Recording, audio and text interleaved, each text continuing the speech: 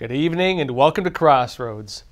The Chinese Communist Party is facing global irrelevance alongside a massive blow to its economy right now. Now this has to do with semiconductors, computer chips. Without modern generation chips, the Chinese Communist Party risks falling generations behind the rest of the world. And without the chips, the CCP's ambitions to build a high-tech economy, well, they're all going to come crashing down. Let me explain it. Now, imagine a military from the 1980s trying to fight against a military with current generation weapons. On the tech front, imagine an Apple iPhone from 2008 on the market trying to compete with an iPhone made today. If a tech company falls behind even a couple generations, it cannot compete on the market. Imagine, for example, someone trying to compete with a phone from 5-10 years ago. It's irrelevant. According to even the CCP itself, though, China doesn't just risk falling behind a couple generations. It risks something significantly greater. Now look, normally if the CCP was facing an avoidable crisis, it would try to cover it up. It would not allow the Chinese media especially to report it. Doing otherwise would be a show of weakness, especially when the global image it tries to project is that of a high-tech, advanced, developed society, tall buildings, neon lights, futuristic ambitions. But that's not what's happening. Chinese media right now are reporting on something else. In fact, one of them reported on comments from Gerald Yin. He's the CEO of Advanced Microfabrication Equipment China. That's one of the companies in this field. He said export controls on U.S. chips to China could cause the local tech industry to fall, quote, at least 5 generations behind. Now, the key words there are at least. 5 generations would be a conservative estimate. But saying any longer than that, well, that would demonstrate how far behind the world the CCP actually is. But he added, quote, "We can't accept this." The CCP's top diplomat, Wang Yi, made similar statements recently as well. He pulled out a common CCP line against the United States, framing U.S. concerns over Chinese hostility as America fearing the so-called rise of China. Wang Yi framed the moves against Chinese chips, saying, "The U.S. tears open its pretense of fair competition and coerces other countries to engage in unilateral protectionism against China." Notably, the CCP does that to us, in terms of everything they do, but that's beside the point. But this relates to a move from the Biden administration that actually few people saw coming. In October of last year, President Joe Biden put new restrictions in place on the Chinese semiconductor industry. This affected not only the sale of high-tech chips to China, but also the equipment used to manufacture those chips. Now, the issue for China, it cannot make these chips by itself. It needs it for its military equipment, needs it for computers, needs it for cell phones. It cannot make it itself. And if it can't even buy the chips at scale, then its entire tech industry, its military ambitions, even the AI technology, all of it comes to a screeching halt. And then, well, just a few days ago, Biden issued an executive order that restricts U.S. investment in key technologies for, quote, countries of concern. And there's only a few of those. It says that allowing technology to go to China or other hostile countries, they don't name China by name, but it's between the lines. They say it significantly enhances their ability to conduct activities that threaten the national security of the United States. He noted that semiconductors and other sensitive electronics are key to military dominance. So this is semiconductors and a lot of other high-tech as well. He wrote, quote, "I therefore find that advancement by countries of concern in sensitive technologies and products critical for the U.S. military, intelligence, surveillance, or cyber-enabled capabilities of such countries constitutes an unusual and extraordinary threat to the national security of the United States, which has its source in whole or substantial part outside the United States, and that certain United States investment risks exacerbating this threat.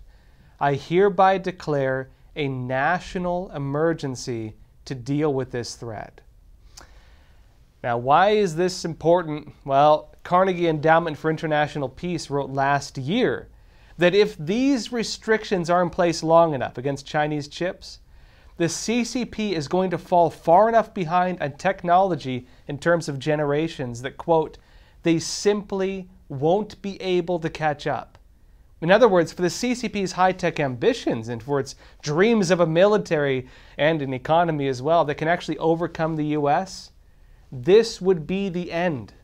It states, these restrictions amount to the single most substantial move by the U.S. government to date in its quest to undermine Chinese technology capabilities. Now remember, a bit of context on this. Former President Donald Trump actually did something similar to China, but his move was actually significantly more limited. It was actually only temporary as well. In May of 2019, Trump put chip restrictions on Chinese telecom company Huawei. He was only doing this for leverage on negotiations, though. It was right ahead of the COVID lockdowns at a time when Trump was still looking to strike a deal with the CCP, trade deal. Even with just restrictions on chips for Huawei, though, analysts at the time noted the ripple effect they could have on the Chinese economy and even the global economy. He let them feel a brief moment of pain. But Trump only kept them in place for a little bit. But it was a reminder to the CCP that its high-tech industry was still dependent on the United States and that it could all be taken away. When Biden brought back the chip restrictions, many analysts thought it would be similar to Trump's move, just something temporary. Although, notably it was much broader from the get-go. But now, a year later, or close to a year later, not only are those restrictions still in place, Biden is bringing the manufacturing back home. He's institutionalizing the taking away of this tech from China. The chips are now about American jobs, American manufacturing. Watch.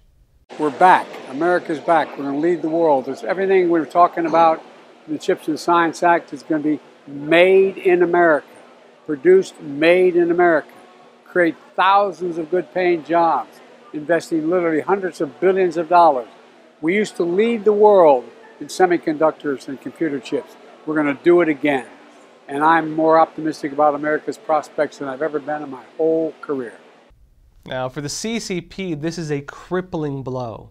This is the Biden equivalent to the five-finger death punch.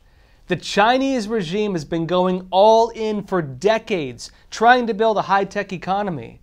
This has all been framed around competition and unconventional war with the United States. They say it openly in China. It ties deeply to the regime's unrestricted warfare programs, concepts of war meant to defeat the United States using methods that avoid direct military conflict, at least in the initial part of it. On the high-tech front, the CCP slogan is "Surpass you at the turning point." And the idea of that slogan is that it's difficult to compete on the market against an existing product. If you want to compete, you have to look ahead at the next big development, the next big turning point. And because of that, the CCP had two programs. One was Project 863, the other was China 2030. These laid out key areas of development, new materials, artificial intelligence, and various other forms of high technology. The CCP fed the development of these technologies using every underhanded method in the book. Well, that's all for YouTube because YouTube likes to ban us. So join us on Epic TV, epochtv.com. We have tons of great content, other shows, documentaries, my special features, which YouTube will give me a strike for if I play it here. We recently got the unreleased, let's call it J6 footage. And we have a special feature detailing what's not been shown to the public. I cannot show you that on YouTube. You have to come to Epic TV where we actually have protections on free speech to watch it. That being said, we have a lot of great content still in line. We're talking about the agenda behind the woke movement, the real nature of what we're seeing with Skittles now being targeted, the partnership with Glad, Best Buy being targeted with the anti-woke boycotts. What is wokeism, in fact? We'll discuss all of this in detail. Also, Donald Trump is facing new charges, yes, again. And there's some weird stuff with it, yes, again, including, for example, the officials in Georgia accidentally publishing and then deleting the announcement of the charges. Some really wild stuff. We'll be explaining what's really happening with it. And again, that's on Epoch TV, epochtv.com. Link in the description. I'll see you there. People from 160 countries illegally cross the U.S.-Mexico border and give themselves up to Border Patrol. But what about the ones who evade Border Patrol? These are known as the gotaways. You can safely assume that anybody that went through the extra effort to avoid U.S. Border Patrol was not an asylum seeker by default. It may not be today, it may not be tomorrow, but somewhere down the road, if somebody rapes and kills somebody, and we find out that they came through here on my watch, that's unacceptable. These men had surrounded my house. They were banging on my back door. They were banging on my front door. You can't understand it unless you're out here seeing it every day. 21 dead bodies on the property. Code 3 response. Is it wrong to ask people to come to your front door of your home? Then why would it be wrong to ask people to come to the front door of our nation? Their primary goal is to circumvent the checkpoints, go undetected. People that do not want to surrender, those are going to be the potential terrorists, the criminals, the real threat to the U.S. We were hoping the federal government would step in and do something, but they didn't. We have no clue who they are or where they're going. That's the scary part.